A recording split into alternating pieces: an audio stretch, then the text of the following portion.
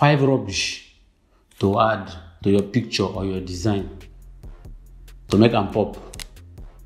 5 good rubbish. Put your Photoshop. So number 1, add noise to your picture. So to add noise, you go filter, you see noise, select add noise. My own noise is there for 14.2, so you go dey look the outcome depending on the one where you like. When you finish, you press OK. So see what you will get before, see what you will get now, see what you will get before, see what you will get now.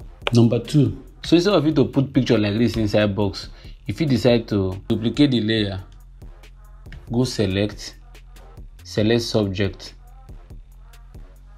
Ctrl J to put the picture without background. The previous one will get background and the one with the top, you select both of them, hold your control button, go shift, then move am up. Then the one where you remove the background, collect your eraser, clean all this part. Instead of to do like this, you go come dey like this. Number 3, instead of you to place design like this, if you decide to increase the size of the design, put the text behind the picture or behind the object. Allow people guess wetin you write. Not be everything where you go spell out. Instead of like this, just put am, make people guess am. Number 4, instead of you to leave design plain like this, if you just add small shadow, you go your brush, create new layer, then make sure say your brush style dey for round soft, then click on empty space, press Ctrl T for your keyboard to scale, hold shift, then scale down, make the shadow dey flat like this, then move am go behind the object, put am for the leg, something like this, duplicate the layer, do the same thing for the other leg. Just try and make sure say you align am well if you need aligning. It makes sense like this more than like this. Then finally, so you don't snap picture before and you get a particular color for the picture where you want increase or reduce. So see what you go need to do.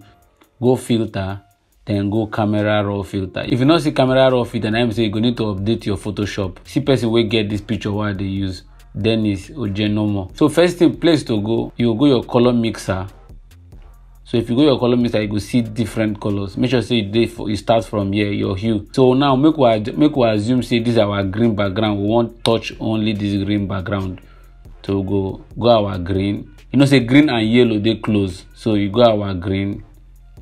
If you move them down, you go see and say this green with the don't they move to yellow. You not touch any other part of the picture. If you move the yellow up, you go see and say you don't go back to fully green. So if you go the green now, drop the green down, you go notice say the green don't they move them to this yellow green. But if you move them up, you go see and say it don't they so green. So if you come to saturation, if you decide to even increase the strength of the green, if you decide to increase the strength, now with this style now, you fit take touch only color. If now blue now, if you move only blue, you go see and say it gonna affect only the shirt and the blue way there for the cap.